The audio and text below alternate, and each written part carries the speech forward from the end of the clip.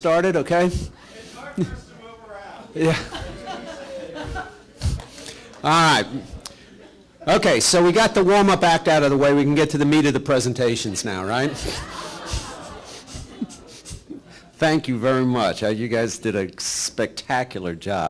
Everybody was the energy and the care that you put in to make this worth our time. So thank you all for that work. Now we are going to student services and administrative support. And give me a friend, who's speaking? Jim Gagne and Patrick. Okay, all right. Yeah, Linda, I know. Okay, Michael, good. All right, you guys know the order of march. Go for it.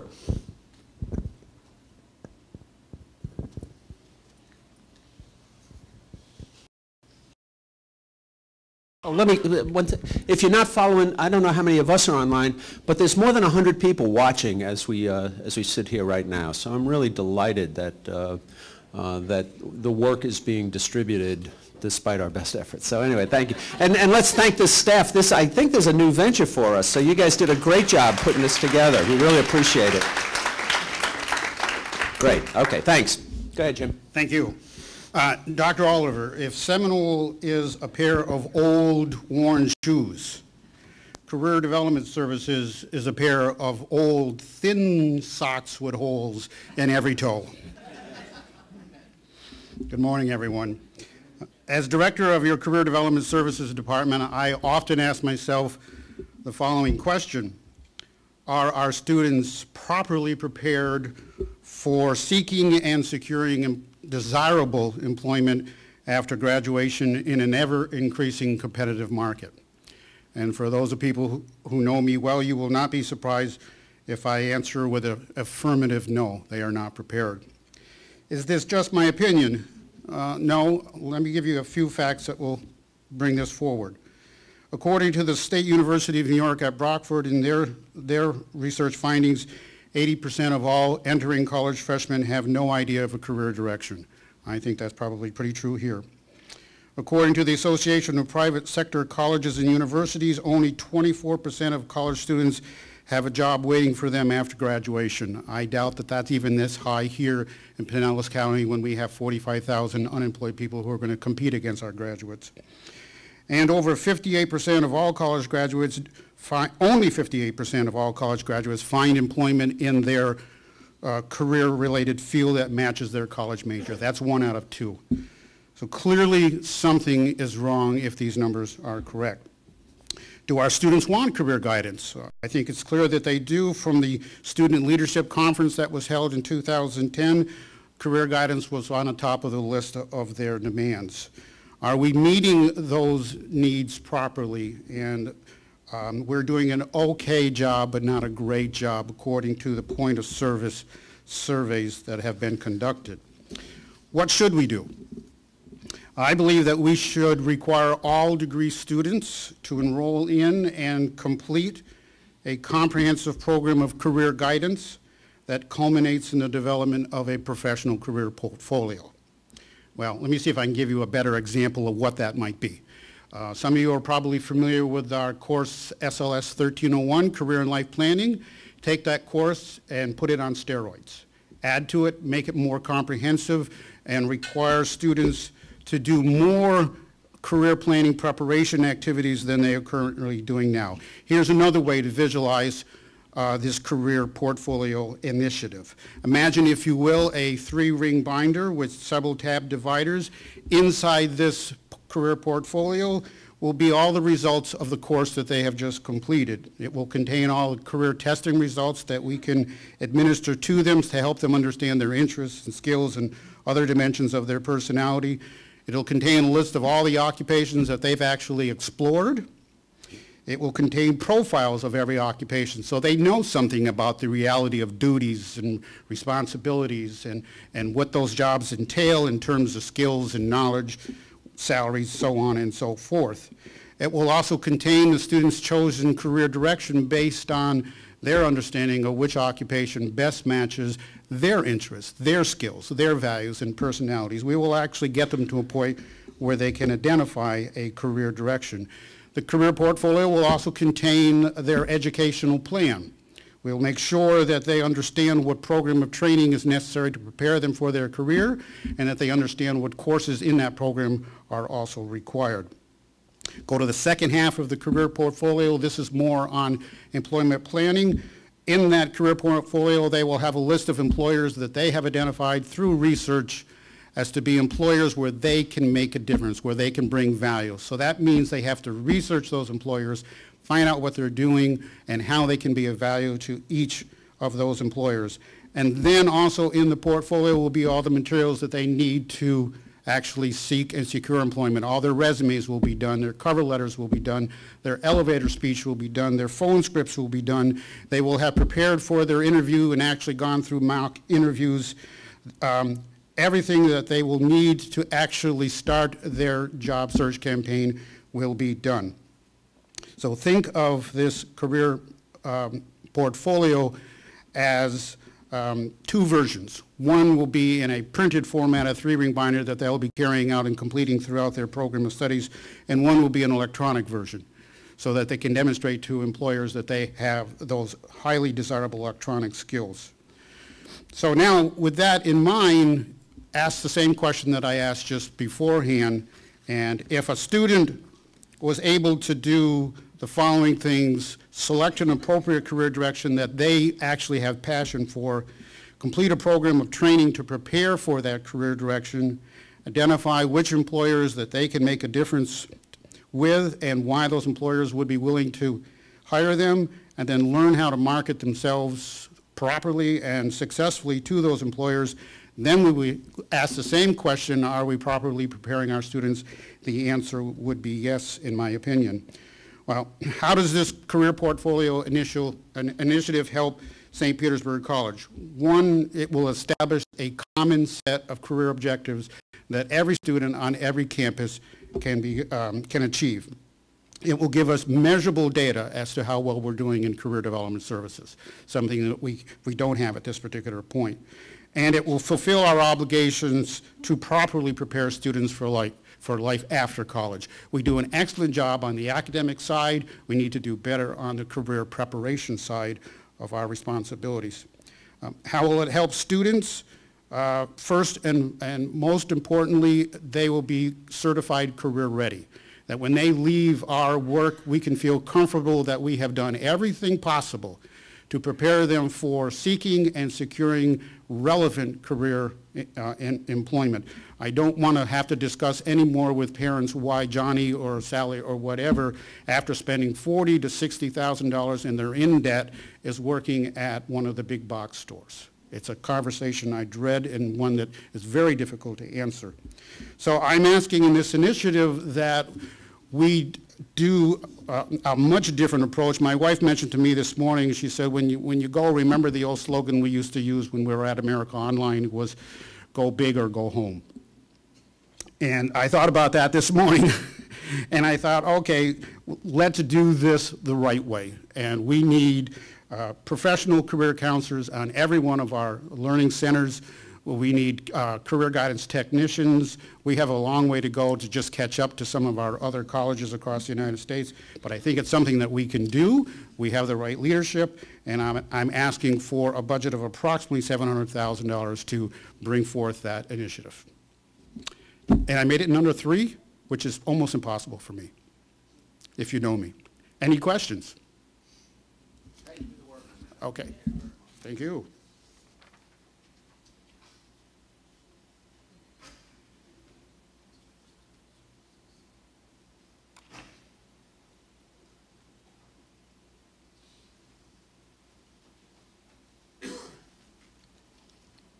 Good morning. I'm before you this morning to request funding for 4 initiatives to support the college's strategic goal in the college experience. The first of these requests is for the Cecil B. Keene Enrichment Program to be housed at the Midtown Center. Typically, this is the time of year that we actually do requests for funding for this program. We have been advised to request this for 2 years, 2011 as well as 2012. The program in itself actually works with middle and high school students to strengthen their academic ability to be more college ready. Last year, 2010, we were at Midtown. We served 30 students and their parents. The program was successful. We pre- and post-tested students that came in. Initially, 30% of those students had some knowledge of what it required to enter college. They also had some knowledge or knowledge of their performance academically and what they needed to do. Our post-test showed a 70% increase in the 6-week period of time students in these areas. And so we feel that this program actually supports students being college ready, as well as giving them the experience of being on a college campus, working with, and I am requesting $15,000 for each of those years for a total of $30,000 for the summer enrichment program to be housed. The next of these initiatives is the College Reach Out Program. We were advised that the College Reach Out Program is a strategic initiative in this budget request, because what we do is to bring SPC, which is a part of the Tampa Bay Consortium, which is Hillsborough Community College, University of South Florida, and State College. We serve as the fiscal agent for the consortium. In our working with students, typically, historically, St. Petersburg College has paid 50% of the coordinator and staff assistant positions. For the past 2 to 3 years, the budget from the state has been decreasing, which means our administrative costs are high, and the funds that we have to actually serve students is only 21% compared to Hillsborough College, which is 85.5% of their funds go directly to students, USF 55.5%, and State College of Florida 36.1%. So our request is that we receive an additional $60,000 to cover the staff assistant and coordinator of the program, to bring us more in line with direct funds going to our students and providing them services.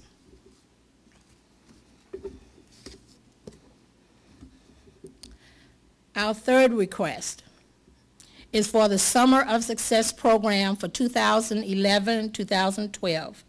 The same is true for this. Typically, we ask for these funds at this time of year from the Financial Assistance Services. And we were asked to request this for a period of time so that we could be in line with our budget request for 2000. The Summer of Success, we're asking that the funding be provided for all 4 main campuses: St. Petersburg, Gibbs, Clearwater, Tarpon Springs, and Seminole campus. Last year, we served 108 recent high school graduates. 106 of those completed the program. 103, or 96% of the completers, registered for the fall classes. Their overall GPA was 2.8. These results support the college experience for students entering SPC. This request, however, is a slight increase over last year's. A more detailed budget will be provided. Our actual request is for $264,801.80 to cover 2 summers.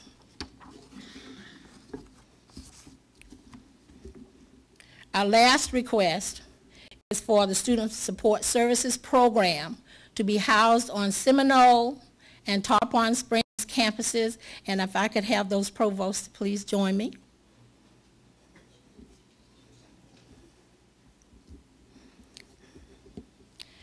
The Student Support Services Program is a federally funded program currently on the Clearwater and St. Pete Gibbs campus.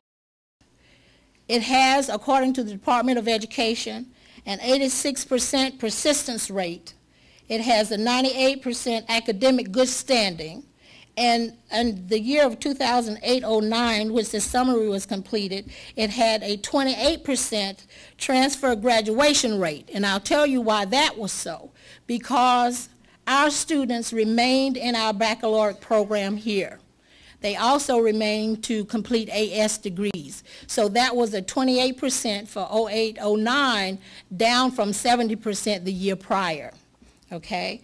According to our data from our AIS 9, 31% of the students on the Seminole campus were in need of this program. They met all eligibility criteria. On the Top on Springs campus, 30% of those students met the need to be a part of student support services. So what we are requesting, $105,301.76 to be able to support this program on these two campuses. Yes. Well, both Jim and I about having these services on our campuses. Now, the number is very, very, very strong. My personal experience with the program is through the Bridge program, the Summer of Success, and it was a fun. Of the 21 students we had a target of 20, but we got 21 students.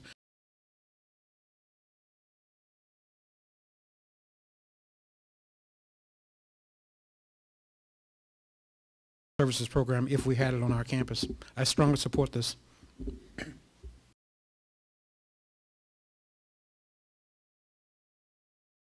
On the campus. It's a proven program of success for students. The statistics are phenomenal. This is another one for both of us. But remember that this is a student success program that works. I felt so strongly about this program, and you know how tight space is at the Seminole campus. I've got a portable set aside just waiting for this program to start because it's a proven winner.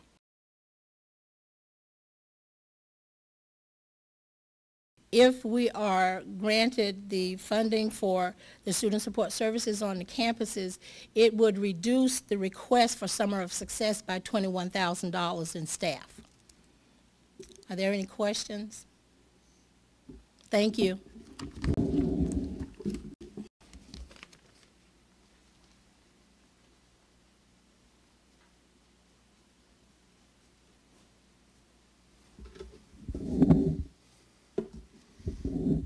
Good morning, everyone.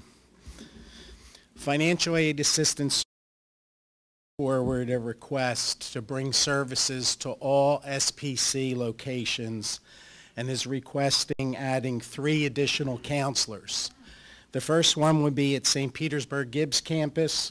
We currently have 14,500 students, 43% of our financial aid applicants at St. Pete Gibbs, and only 3 administrative staff there. Our second counselor would bring services to downtown, midtown. You heard Yvonne speak earlier of the need for that. These are our fastest growing locations containing high need, high minority populations. All-state HEC Center. Our police academy is eligible for clock hour financial aid. However, SPC has not offered it. Would also support workforce initiatives and the expansion of clock hour programs. Would also provide financial aid counseling to the HEC campus that currently has 58 financial aid recipients receiving $20 million. All 3 of these positions are supported by all 4 provosts, could attest to the need for 13%, 19%, 17%, and 21%. These numbers represent the increases right now of financial aid applicants, FAFSA applications awarded, and dollars awarded. If we look over a 3-year, 46%, 54%, and 69%. We have 100 St. Pete College, and these numbers are staggering. At other colleges, if they were facing these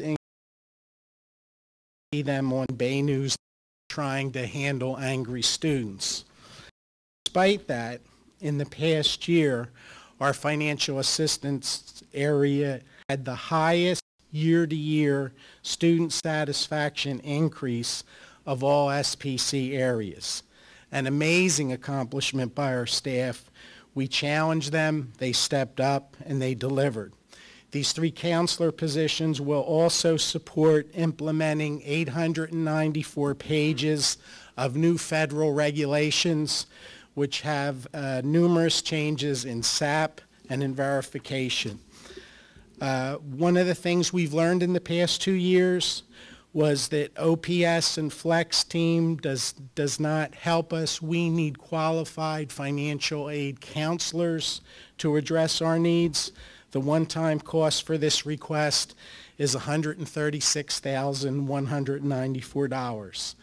This investment translates to increased tuition revenue and enrollment and student satisfaction.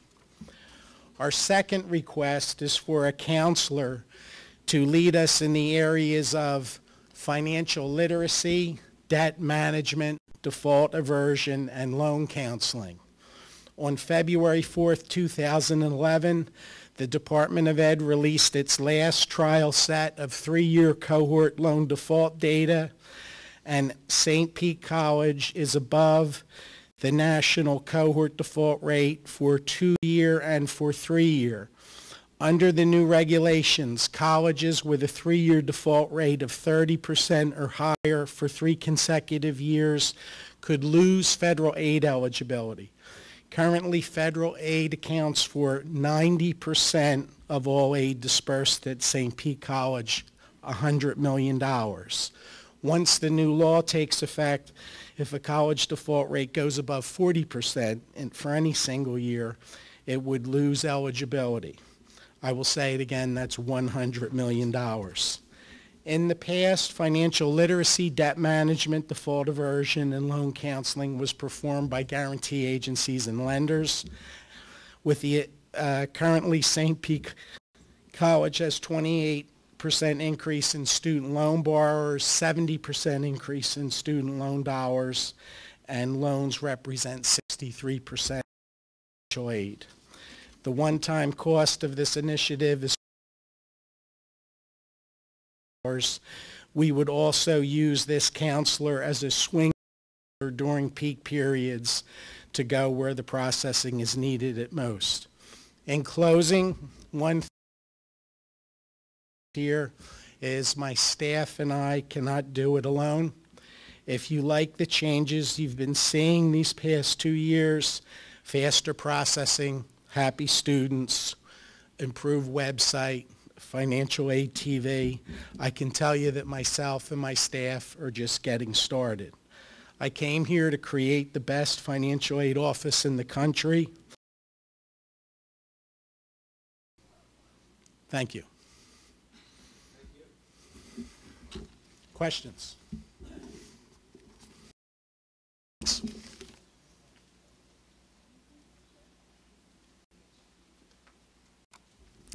Good morning, everyone.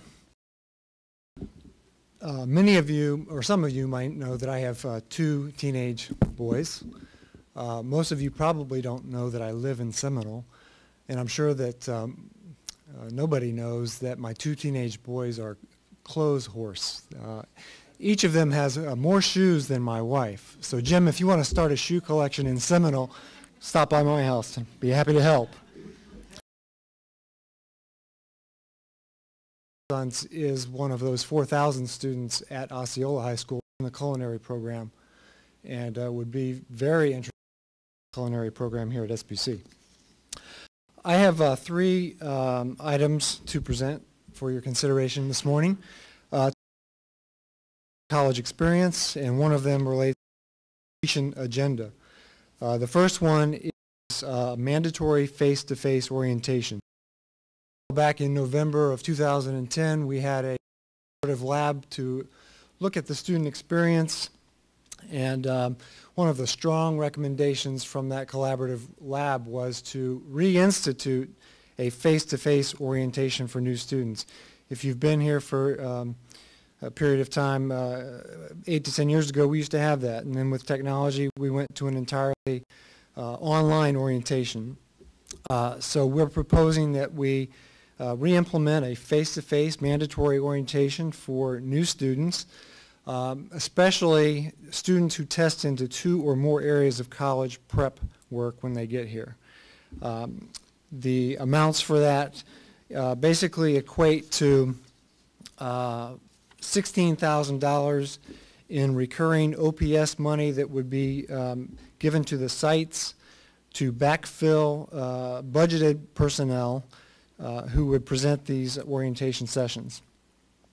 Also about $30,000 in premiums, T-shirts, and a flash drive for every new student who attends the orientation to help them feel engaged from the start. And the major part of this budget request is for each campus to have a mobile laptop center equipped with 15 laptops so that the orientation would not be locked down into one physical room. Any classroom with a teaching bunker that has a computer and a projector orientation. And I think I've got the support of the provost on that. My second initiative relates to the completion agenda, and it is to ask for some support in terms of dollars for the Senate Bill 1908 placement testing that we're doing. For those of you not aware of what that is, basically we're in our 3rd year of testing legislation that was passed 3 years ago that requires state colleges to partner with their districts and make available to high school juniors the placement test. When we did this, the first year we had, I think, about 300, 400 students that tested. Last year we had about 1,000 students that tested. Last year we actually went into 3 high schools and administered the placement test. This spring we are going into 9 high schools. We've already been into 3 this month, and we have 6 more to go over the next 8 weeks. So I only expect this effort to increase. The principals from the high schools have gotten behind this. They recognize the benefit of testing their students. It prepares their students for college. There's courses that the students can take while they're still in high school if they're deficient in an area, so that when they get to us, they are college ready. It provides opportunities for dual enrollment. And actually, the school district is using the results. If the students are at college level, they're reporting those students to the state as college ready to help improve their individual school grade. So the benefits of college placement testing in the high schools is numerous.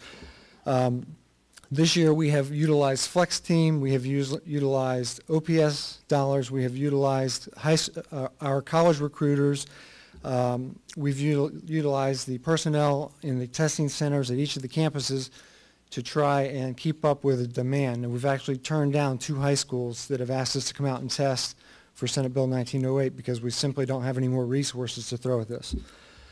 And over and above Senate Bill 1908 is the Gibbs High School outreach that we did in the fall. If that's going to be a strategic initiative that we're going to continue to do in the future, we're going to need more support for test proctoring and more support for the cost of the test units themselves. My last item for your consideration is 2 new personnel in our Central Records Department.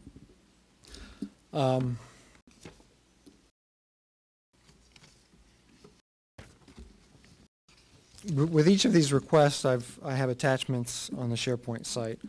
I'm requesting 1 career service position to assist with records intake and processing in Central Records, and 1 FTE, also a career service grade level 2, to assist with graduation.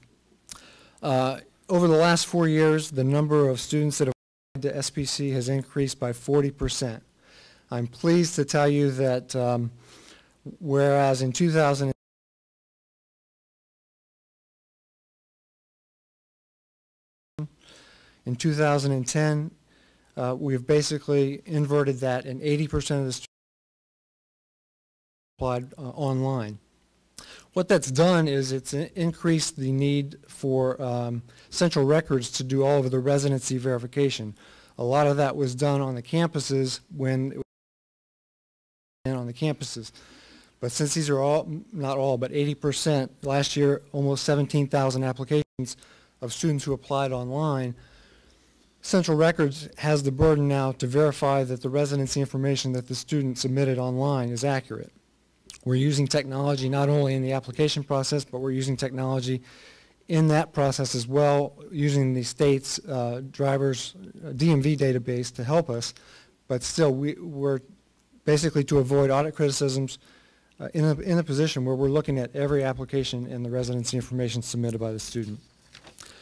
We've also had a tremendous, almost 60% increase in the number of students who have requested hard copy transcripts to be mailed out. We do have the ability to send EDI or electronic transcripts to other schools, other colleges in Florida. But last year we had 26,000 students request, or 26,000 hard copy transcripts that were requested to be sent out. That's postage, et cetera. So we've got one person devoted to that, and she is over her head. That's a 59% increase in transcript requests in 4 years. Graduation processing, we've had a 21% increase in the number of applications for graduation in the last 3 years.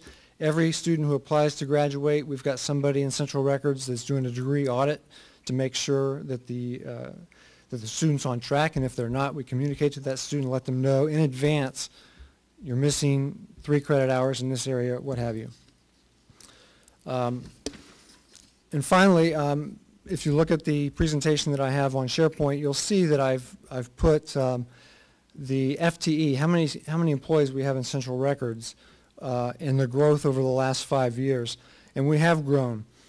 But it's not all, you need to look at the footnotes that I've provided there. In addition to the growth, we've assumed some additional responsibilities. That graduation auditing that I just mentioned used to be done on the campuses. We've absorbed that in Central Records. Also, the international students that apply to the college, that used to be handled on the campuses, and we have centralized that function. And we did add a position for that. And we did move 2 people from the sites to Central Records to keep up with graduation, but the demand, the workload is still far outweighs the work that these 2 people can keep up with. So that's my, those are my requests. Be happy to entertain any questions. Thank you very much.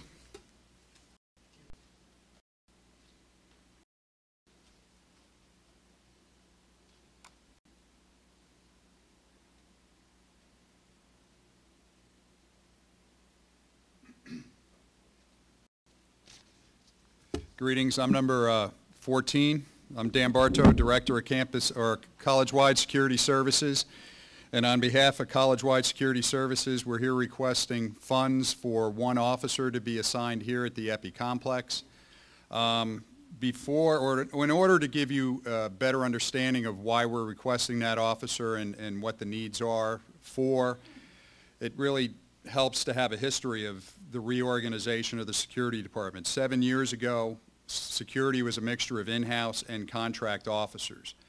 The tragedy at Virginia Tech in '07 kind of turned everybody's eyes to college security, and in concert with my administrator, it was decided to bring security totally in-house, 99%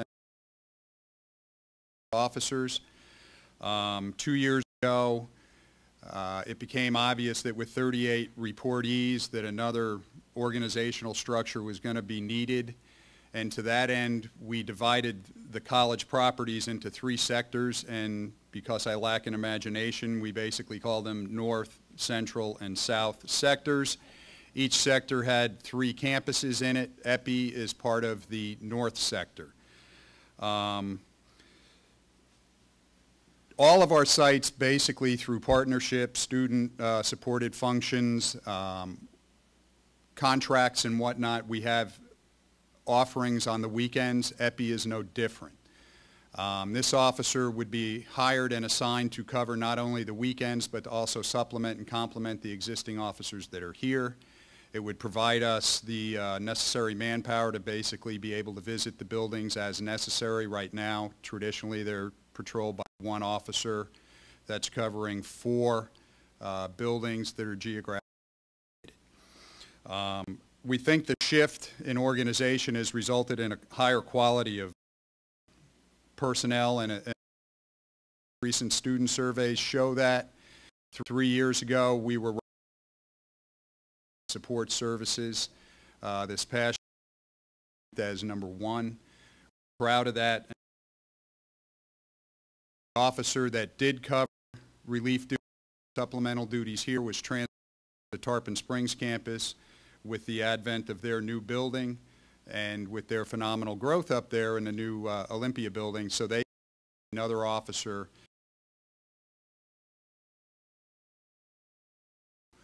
The request this year reflects 1 officer at an average salary and with benefits, which is approximately.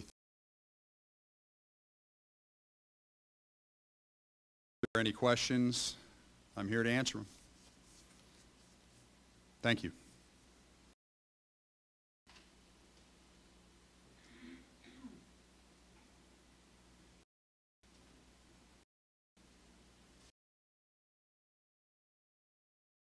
Good morning, everyone.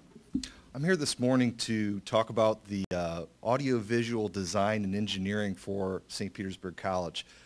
Everything that you see in here today, this room, projectors, all of the video screens, all the switching, that's all designed by AV engineers. Currently at St. Petersburg College, we have an AV engineer. Several years ago, we had 3. Due to the cuts we had funding several years ago, those 2 positions were pulled.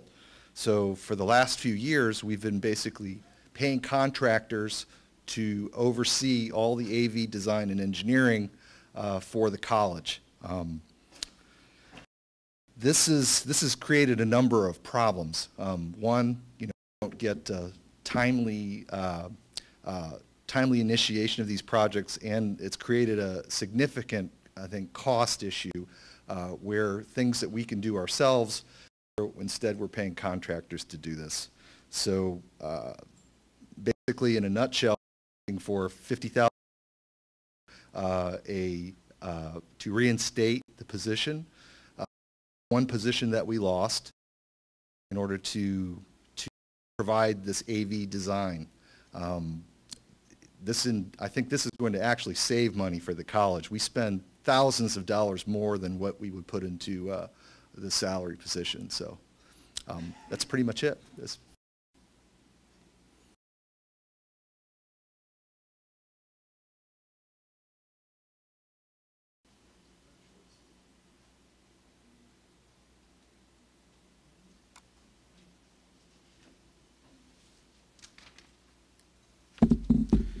Good morning. I got 2 requests for your consideration. The first request is to enhance the student system for student services. There are a few things which have been identified by the student team as very important for the student experience. One of the initiatives is an individualized learning plan for every credit student who comes here. I'm requesting a contract programmer for about 15 months to augment the staff which we have in AIS to complete that initiative. Also, as you have seen on all MAP centers, the students are coming there for very simple requests which we can, I believe, provide to them online, and we can give that information just in time when they need it and very easily navigation, so that the students don't have to come to the campus and MAP centers and have the lines there for simple information as to when my financial aid is going to be dispersed or what to receive my documents. Okay, so I think we can use the technology to our benefit and really create a very nice system where students can navigate, get information, and reduce the lines at the MAP center. Facebook, Twitter, and other initiatives which are coming up, I think we can move towards that area and have student system really create. I think we can do that with a contract programmer. So I'm asking one-time money for initiative. The second initiative which I'm requesting for is actually a new position for a program analyst. College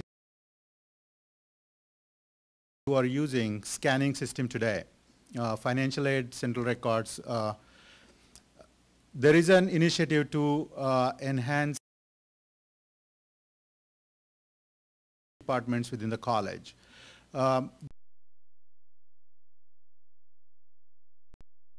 Scanning system has, which we are not have any support or programming which we can provide from a centralized location. Financial aid is, has a person who is trying to support that, but it's really a central IT functionality. So, I'm proposing that we have a new position created who can support the scanning initiative within the college. Also,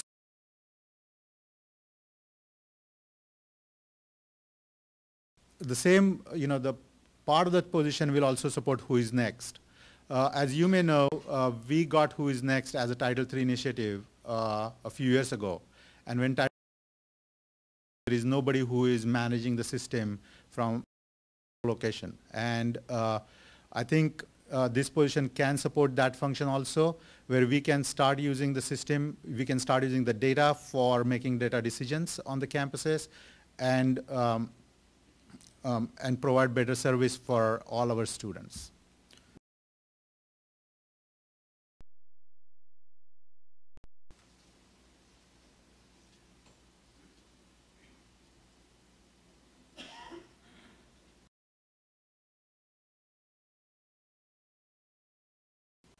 Good morning.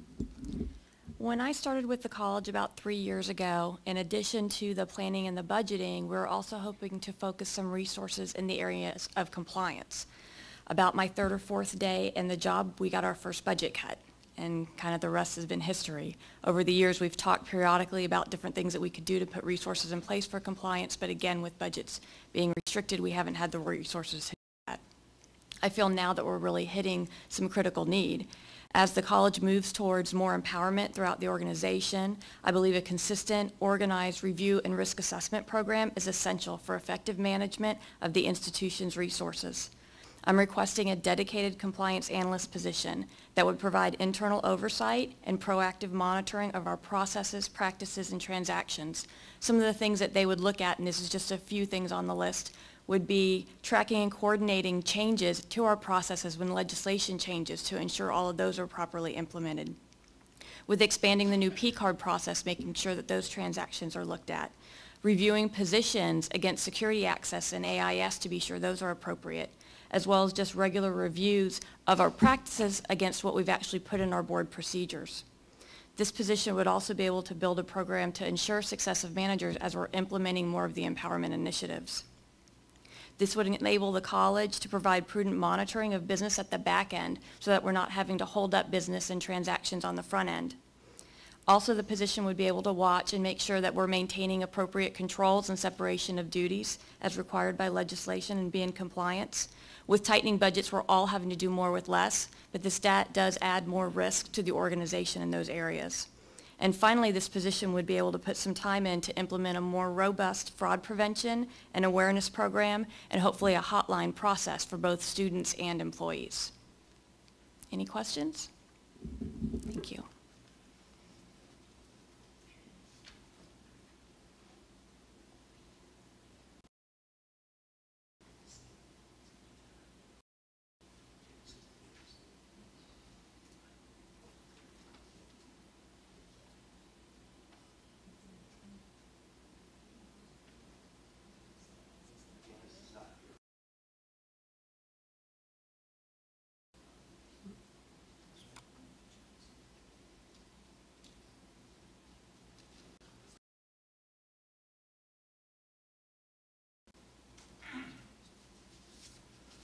Good morning. I represent Facility Services, and I want to start by saying that I want to emphasize the fact that we understand our role. We are Facility Services. We are here to facilitate and to serve. We do not deliver the education and clearly to help those students get to class in the best condition for learning, and that's important to us. I know it's important to you, and we appreciate the opportunity to work with you on that. We have two initiatives. The first one is pretty remotely affiliated with what we do, but it's important to us in the fact that we have a central mailroom over in the EP Services building. That mailroom is the central processing plant for all of the mail that ends up at all of our campuses. This initial request is to upgrade the manner in which we do business in that mailroom. Back in 2009, December, Mike O'Keefe and his group acquired a new printer, a Xerox digital printer that has enormous capabilities. Many of you have benefited from the opportunities to use that machine and its capabilities. We in the mailroom are downhill from that stream. We're responsible for getting that material out. And that machine helped us to identify some things that we need to do better and some opportunities to do that business in a more efficient way. We're not asking for more people. What we are asking for is some improved technology. Specifically, we have 3 machines in there now, 2 processing machines and 1 folder/inserter. We want to replace those antiquated machines with new leased equipment. We think we agree with Doug's initiatives to go with leased equipment in the technology side because of the obsolescence factor that happens just so quickly. So we want to agree to a 5-year lease with a vendor that has a state contract. We have enormous maintenance costs on these existing machines that will go away. The net result is that we're looking for $5,700 to upgrade all of that equipment. It's in my opinion, a no-brainer that it just makes perfect sense to move and allow us to more efficiently process that mail that we do with this new machine that Mike has. Our second request is more central to the education initiative and the fact that we want to improve the conditions that our students experience every day. Back in 2008 in facility services, as in many departments, we were asked to forfeit many positions because of budget constraints. At that time, we gave up, among other things, our daytime custodial positions. It became obvious very quickly that this was a noticeable difference. There was a noticeable degradation in the condition of the facilities during the daytime. Dr. Carney was asked, I think by Dr. Cooper, to look at this, talk to the different provosts, and make a recommendation. It was pretty much unanimous, if not unanimous, that this request to bring back some of this daytime custodial help was important in the facilities that our students experience. This proposal is to bring back those positions at each campus, but only in a part-time budgeted position. We feel like we can do a pretty good job, catch the areas that are most important during the most important high-traffic components of the day. Obviously, the increased student traffic that we've experienced over the last couple of years has compounded this issue, and it's with the recommendation of the provost and the provost council custodians capable of servicing all of our facilities college-wide. Questions? Thank you.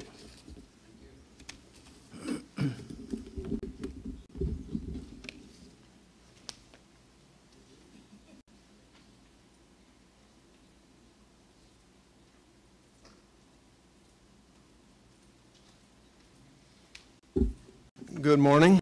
I have just one.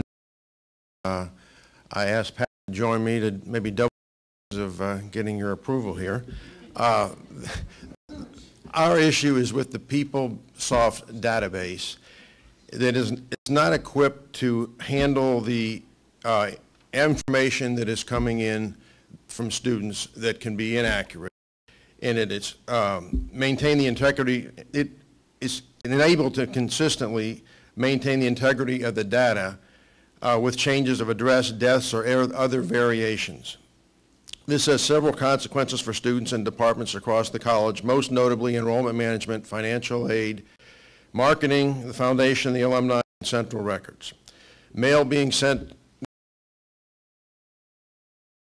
money and increasing risk that students do not receive important correspondence, losing track of students and alumni for development or recruiting purposes because we do not update our data regularly of address registry, official documents being sent to students with misspellings and unprofessional presentation addresses, time wasted correcting data manually and repeatedly with each mailing.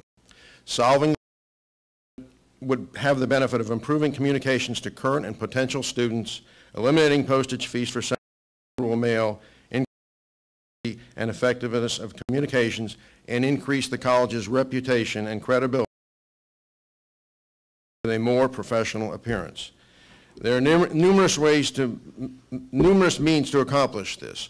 We recommend a committee of chief stakeholders, enrollment management, financial aid, central records, marketing, AIS, and the foundation to work together to decide the proper solution. The funding that we have requested is between $40,000 and $60,000. That is having the Cadillac. We are looking for direction as to where to go. Pat has some anecdotal information to support our request. The long and the short of it is that I don't think we're as efficient with our U.S. Post Office mail that goes out as we could be. We used to send our employee addresses and student addresses to a service, I think twice a year. I'm not sure that that's being done. That service basically did two things for us. It validated addresses against the National Change of Address database, so if the student moved, and I just read something online this morning that 17% of all Americans move annually. I'm sure that that's higher for student population. But as they move, if they leave a forwarding address with the U.S. Post Office, we get that address, so we've got an updated address. It also standardizes the addresses to the U.S. Post Office requirements, which will help us with getting bulk rate. I got home and I mentioned two teenage sons. One of them showed me this letter that got home last night that he got from Dr. Law, and unfortunately the college paid 41 cents to send this sucker out, and the current bulk rate for mail for nonprofit is 17.2 cents. Thank you. Any questions?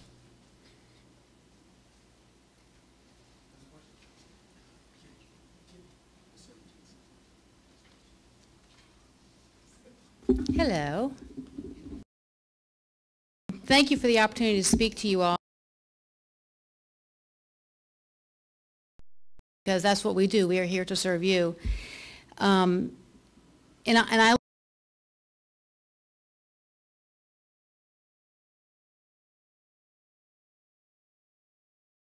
do all the other important things they need to do. We think paying people is pretty important, giving them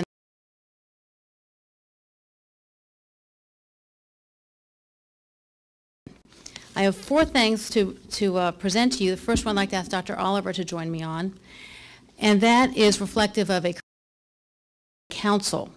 This is something that Dr. Law has asked us to look into. Many other colleges already have this. A model we already have in place will be FGO. An organizing group has been established under Dr. Oliver's leadership. They have been meeting. This is the organizing group. It is not the council. They are establishing the framework for it. But during this, they were asked to dream about what this could do and be for our career service employees. And the dream is, you know, we're still there. We still have more follow-up with Dr. Law to do, but we really want to get a placeholder at the very least for this group. We are asking for $10,000. The group has benchmarked where it is at other colleges, ranging from $0 to a high of $45,000, somewhere up in the Panhandle.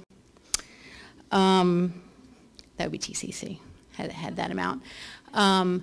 The main request that they are looking at, because they acknowledge that professional development is already meeting a lot of their professional development needs, they have presented ideas that would include activities for career service employees, bringing in paying for guest speakers for career service employees. Dr. Oliver, do you want to add anything? No, just that I've been privileged to work with this group. It was group named by the provost. They're very excited about coming together. This is pretty much the career equivalent of FGO. It's an idea that Dr. Law has been promoting, and it's a way that everybody gets involved in the life of the campus and gets part of that communication stream. So It's just a little bit of money, a placeholder, so that when those bylaws come up and that group is finally formed, which will be later this spring, we'll, if it's not on the list, it doesn't exist. This way it's on the list. Thank you, Dr. Oliver. The second, and that request is recurring. My second request is for one-time money. Talked about how we meet the needs of our employees. Very important way we meet the needs of you all and your families is through our insurance programs. We are asking for one-time money for a consultant to come in and work with us. I can either see you or see my paper. I think I should see my paper. A couple things going on. You all know the story about our claims, how they've been increasing and increasing. There is a need to review our plan design, not only because they've increased from an average monthly of $700,000 about 3 years ago to at least $1 million a month in claims for on behalf of our employees that we pay. We also have the ongoing implementation of health care reform. All of the things related to these items are complex, require outside assistance, and that's what we are seeking. So we are asking for one-time money for a consultant to come in and manage what is a very highly specialized RFP process and help us implement whatever changes that we need to implement. I have asked, I just did it, I don't know if I was supposed to do it, that we not wait till 7/1. Our plan year commences October 1st. The RFP, the design, the rollout will take significant time. So I'm asking for possibly an allocation, maybe in part from this year's one-time money. My third request has to do with digitizing our records. Again, this is a one-time request. This is not a recurring request. Many of you are aware that we have ImageNow. ImageNow is in financial aid. It's in Central Records, Veterans Affairs. We are in the process of implementing ImageNow, which will greatly enhance our workflow and efficiency in the office. But we've estimated 800,000 plus documents, historic documents that we have in our office. We do not have the capacity to do what needs to be done to get those in the system also, and then also make them searchable, linked into PeopleSoft and all those good things. The good news is there is a company that already has a contract with another college that we can go ahead and build off on immediately if this is approved. Personnel documents, we don't really feel comfortable about archiving and shredding like other college documents. There's a practical ongoing need to access these, even if they're employees who have left. They're still our retirees. We still have other issues that come up regarding them. There are legal requirements regarding the maintenance of those documents. So it's a $50,000 request one time for this. And the other thing that I think is really critical as being part of the Emergency Management Council is this would help us significantly in being more proactive in our disaster recovery. These materials are not now in fireproof, waterproof places. They're just wherever we have room for them in the office. For my final request, I'd like to ask Dr. Williams to join me. Where is she? There she is. Another initiative we have is for learning plans. So we have been meeting, and again, this is preliminary because we're still doing legwork. We still need to follow up with Dr. Law, but the timing is right, of course, to bring this to you all to share some of what the dream is. So this would fund career service learning plan initiatives, meaning for career service employees, of which there are about 700. This would allow them to identify professional development needs and help us meet those needs. So the obvious question is, well, why do you need more? We already have professional development offerings. Well, let me share with you a little bit about what we've already been doing. We currently support college-wide activities for employees that include faculty, career, and A&P. All manner and stripe of employee we support. We frequently already are paying for specialized training beyond what we offer centrally through professional development. We pay on behalf of employees for corporate training courses. We've paid for the SharePoint training. We pay much of the faculty reimbursement for the graduate courses, licensure fees for video streaming library. We are now in a new era actually helping to offset some of the costs for faculty who are relocating, and that's coming out of that funding source as well, plus resource material for training. I liked some of how Yvonne approached her presentation, so I want to use some numbers as well. 3, the modalities in which we offer training. Just like we do for our credit training, we offer training face-to-face, online, and blended. 59, the number of workshops and classes we offered in the fall alone.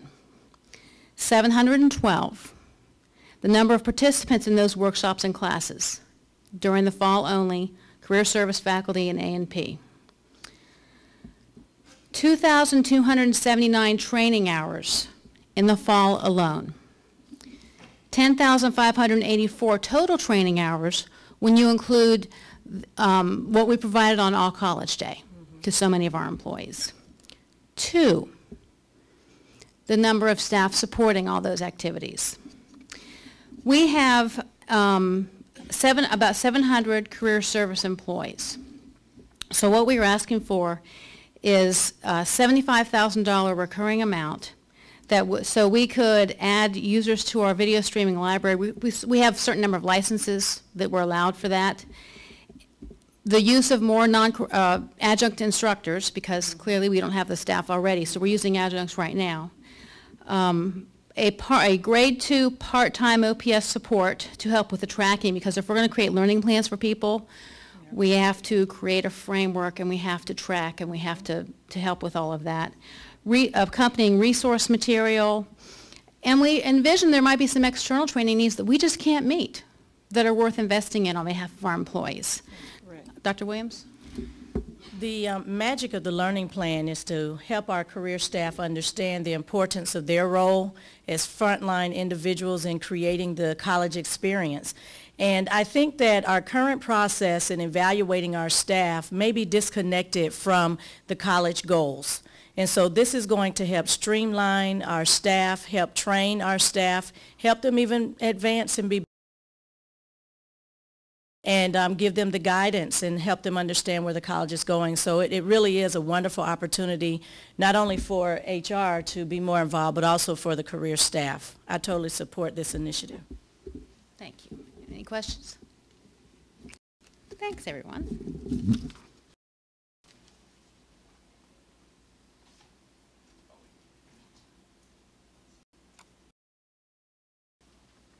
Good morning. From the Palladium Theater. I realized whenever we have a show, I get up and tell them all about all the shows that we're doing, our great mission, and then this is not going to be hard. 4 years ago, almost at this exact time, the Palladium became part of St. Petersburg College. It was a pretty amazing handover, a real jewel. However, it would also be virtually no connection at that point to the students of SPC, very little connection to even faculty and staff. And we've worked very hard in the last 4 years to change that.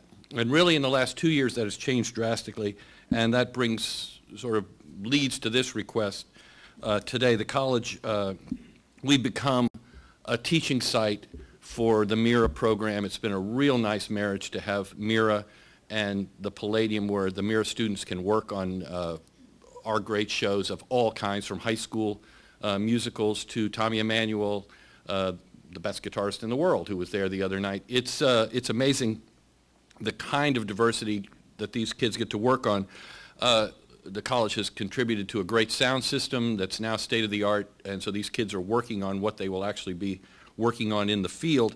However, they're working mostly with part-time, very low-paid technical crew, and we actually have less technical crew than we had when we were handed over to the college. And this request is to take those one OPS position and sort of turn it into a full-time position. We need more professionalism in that job. Interns, this is the person who will be with them at every show. We also, when we bought the sound system, we did it in a very modular way, and this sound system and pieces of it can go out to support student activities all around. I'm almost afraid to say this in front of this crowd, to support student activities on all campuses, because I don't think everyone knows that yet. and we have loaned it out, and we love to, but we need a full-time person to actually travel with this equipment when it goes out, because you can't send an OPS person out to do that. So we also see this as an opportunity to reduce overtime. When we get a show like an opera, which is in for 2 to 3 weeks, you can't be switching off your employees. You have to have the person who is at all the rehearsals, then do all the shows, and you run into an overtime situation, and we've been paying OPS overtime, and we really think we can reduce those costs by getting a full-time person who can then take some comp time during the down times, because we do go up and down. I think I've touched on it. We did 252 contracted events last year, which is a record for us, and we haven't counted this year yet because we're afraid to, because it's beyond that. And when you consider just the weeks that the college is closed, it's just amazing that we are on that kind of treadmill. We have 2 to 3 interns at almost all of those shows and events, and they're learning a lot. We see this in total with benefits as $48,662, and I appreciate your time. Any questions? Thank you much.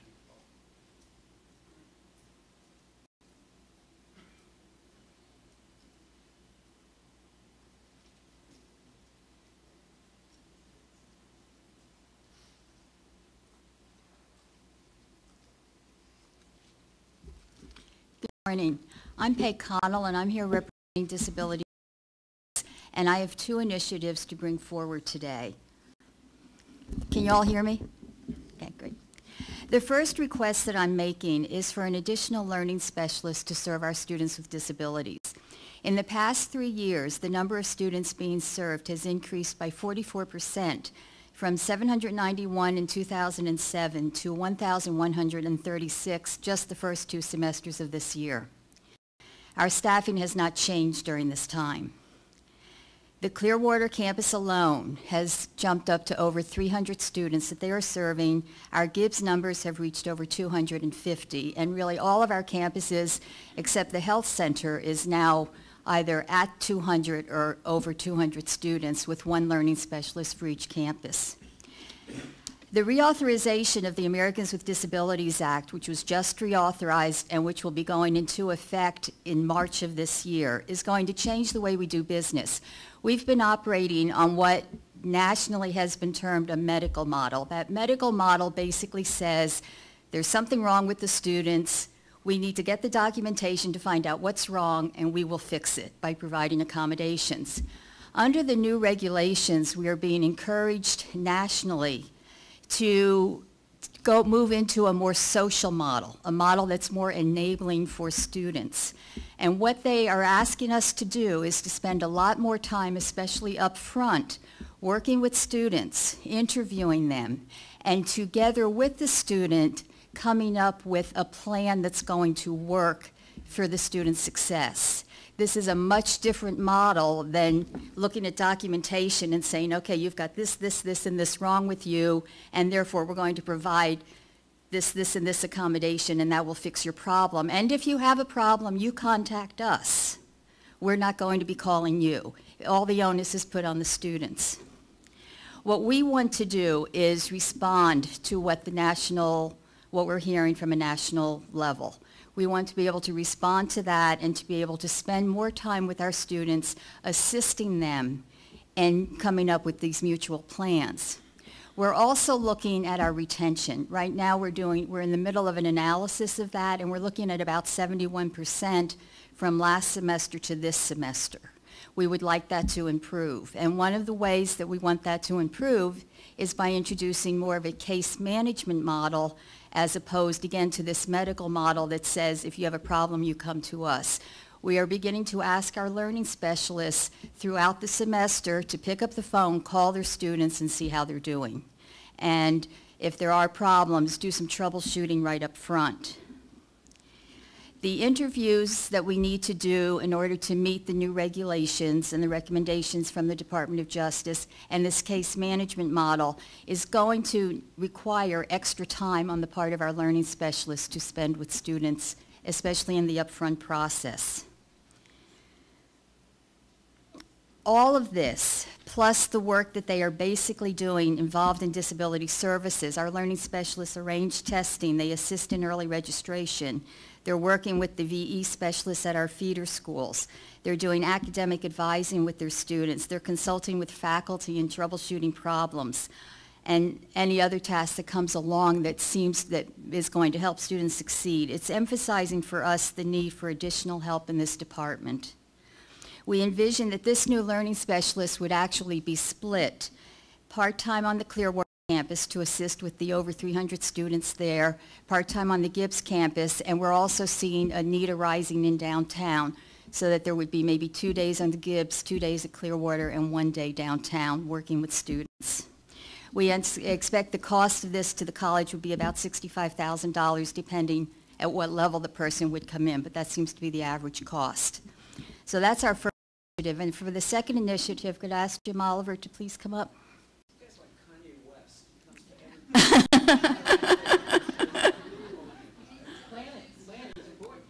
He's the best cheerleader we know.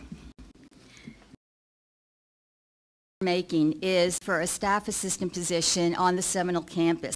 Our Seminole campus has actually seen the largest increase in students with disabilities in the past 3 years. They've actually doubled their numbers. Right now they're staffed with 1 learning specialist and 1 30-hour OPS position. What we're asking is that that OPS position become a fully budgeted position. Seminole also has the largest number of high needs, low vision students college-wide who require specialized one-on-one assistance in both testing and sometimes in-class situations. We try to help with some of our other services that we have available, but frequently what these students need is someone to sit with them one-on-one and either scribe a test, read a test to them, help them with the electronic work that we have as well. What we are asking is that this current 30-hour OPS position become a full-time budgeted position. The overall net cost to the college will be about $10,000 since we will no longer need that OPS position. So it's not a huge expense to the college, but it will make a huge difference for our students. And Jim, did you have anything you wanted to add to that? I'll just do the visual again. Thank you so much. I couldn't have said it better. Thank you. Thank you very much, everybody.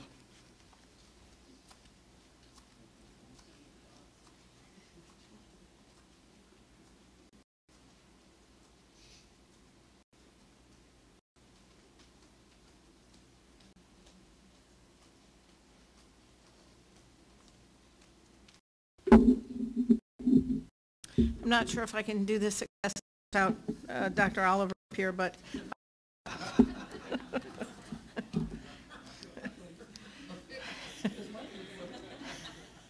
there you go.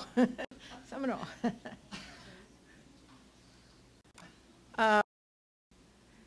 Well,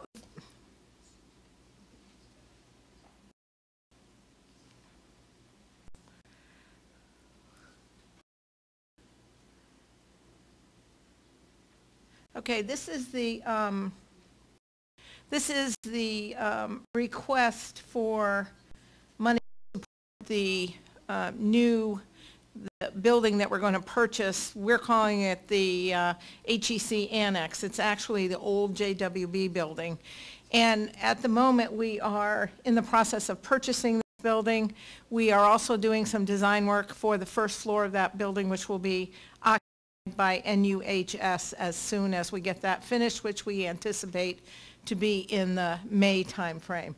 So we're asking for maintenance, custodial, and landscaping funding to support that facility, and we will be receiving funding from NUHS as a rental payment as they go in. Again, we're only talking about using the whole first floor in this building, and we've been working with Dr. Nicotera and NUHS on planning for the remainder of the building. The next request is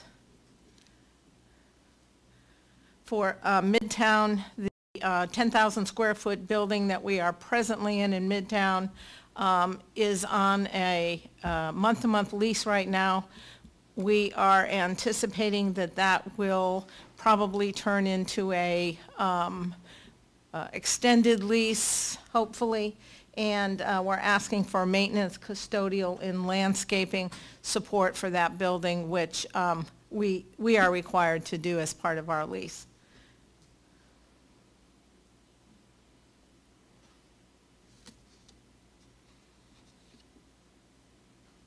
This is the Tarpon campus. This is the new Olympia building, which contains the College of Education. We have received funding for this building already for 6 months from the operating cost of new facilities from the state. When you put a new building online, they historically have funded you. This is funded at $7.22 a square foot. We will receive additional funding this year because last year they only funded us for 6 months because we did not occupy the building until January. So this request will round out the annual funding request for that building. And again, you can see that we will be receiving funding for that building. Maintenance, custodial, and landscaping, the positions were already approved and they were in the first 6 months. They've started now, but this is to support the facility.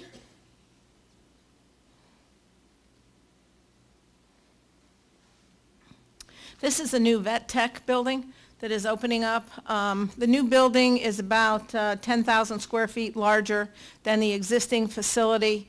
Again, this is personnel, custodial, mechanical, landscaping, security, network. We worked with DEA on this issue. DEA and Doug asked us to put this request in there also because, again, this site needs the networking support, operating costs, materials, custodial supplies. When we talk about custodial supplies, those are things like soap, paper towels, toilet paper, landscaping. The utilities are in here also, but they've been transferred over to the overall utilities budget. You might notice also that we will receive $237,000 in operating costs for new facilities to support the operations of this new facility. Scheduled to open this summer and have students in there in the fall.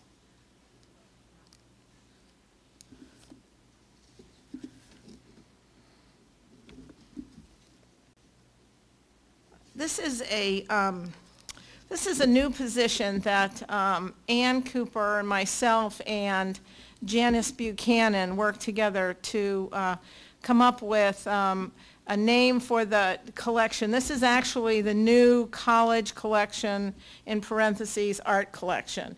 The Gulf Coast Museum of Art collection is going to transfer over to Lipa Ratner. There are pieces and collections up there that are going to transfer over into, for a lack of a better term, a college collection.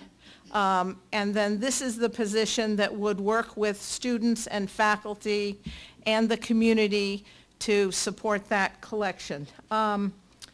We have indicated that the person would do cataloging of all of those materials, which has not been done, provide that on the web. They would have the opportunity, students and faculty would have the opportunity to do some research on the pieces. The person could go to the classroom, take pieces with them, do some seminars.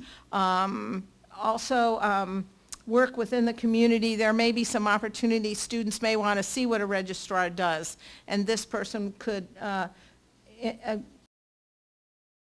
also. Mentoring, internships. Anecdotally, if you know Christine Rank-Carter, who has been working with the Gulf Coast Museum Collection, she happens to know Duncan McClellan personally, and I think most of you in the room know who Duncan McClellan is. He's probably one of the premier glass artists in the area. We have a beautiful piece of his work that is sitting over in the foundation. So Duncan and Christine were talking the other day, and there are some internship opportunities for our students, which Christine has been working with Duncan on. She sent an email to Jonathan Steele. Jonathan gave her some information on how that's worked through, but that's a great opportunity for our students to work and to do some internships. Glass artistry is really on the high side right now, very prominent in St. Pete, so I think possibly even with the folks down at the Maureen and the Chihuly, there may be some other opportunities there.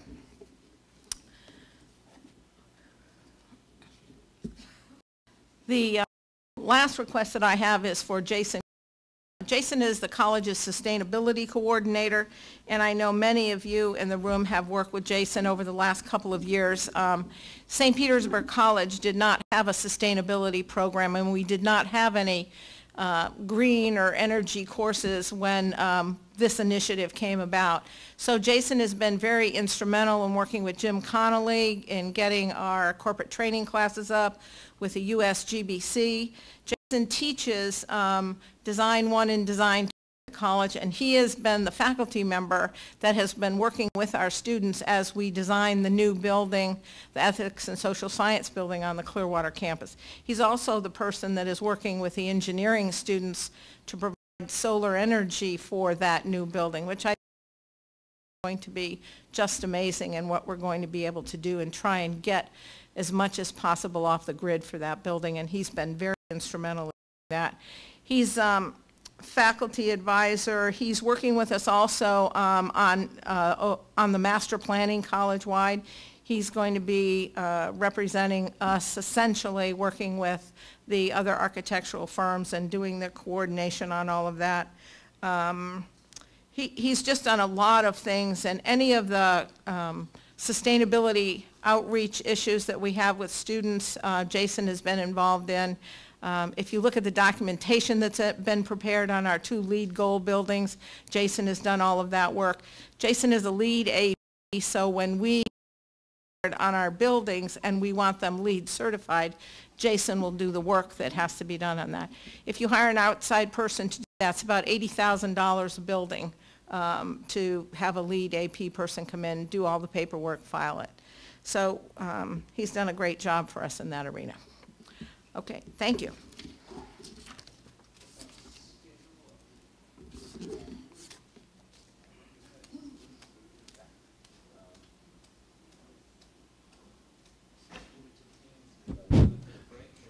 Yes, that finishes the second portion.